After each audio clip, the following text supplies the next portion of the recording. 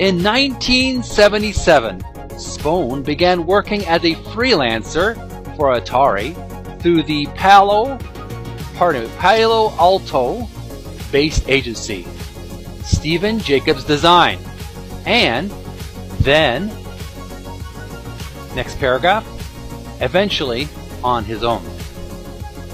The work was more of what I wanted to do, and Steve art directed me a little bit, SPOHN said. After the initial creation of artwork for Air, Sea Battle, and Combat, SPOHN went on to create the art for many of the other initial 2600 launch titles, and nearly 20 other games, defining the illustration style for Atari's home consoles. Fellow illustrator Steve Hendricks explained about SPOHN. He was an icon around here. He came up with the look. Our task was to emulate what Cliff was doing, and Cliff was amenable to giving us trade secrets.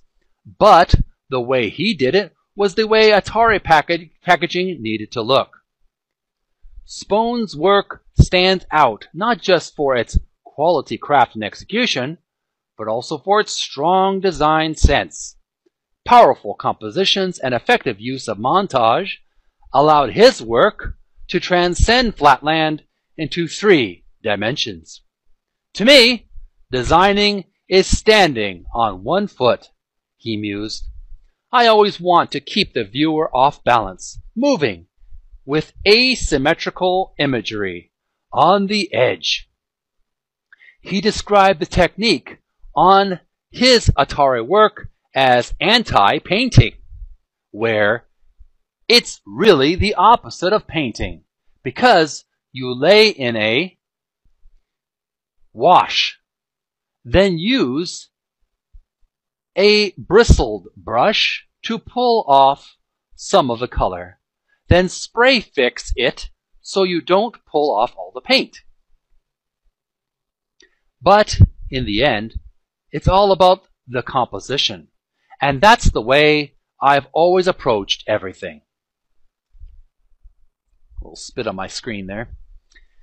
SPOHN was heavily influenced by illustrator David Grove, but his work also referenced paperback book covers and album art.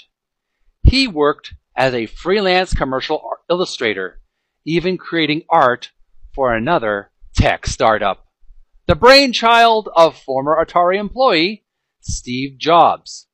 That company, of course, was Apple Computer. SPOHN illustrated 2 of the company's early manuals, and Jobs loved the artist's work. He even had SPOHN's original art hanging in his office. For his part, Jobs tried to lure SPOHN away from his freelance work for Atari to a full-time position at Apple, including stock options. But SPOHN turned down the offer, doubtful about the future of the fledgling computer company. Don't know if that was such a good idea, Cliff. Moving on. Atari art director and illustrator James Kelly praised SPOHN. He was a fabulous illustrator and had a nice, relaxed, editorial way of coming up with images. I saw his work on TV Guide and Time magazine covers. Really notable places where you'd see the country's top illustrators. SPOHN eventually moved on from Atari as the company brought more and more of its illustration work in-house. With no shortage of clients, SPOHN continued on for decades as a freelance illustrator for a variety of companies, including Delta, Coca-Cola, Starbucks, NFL, and many others. His current personal work delves more deeply into abstract expressionism.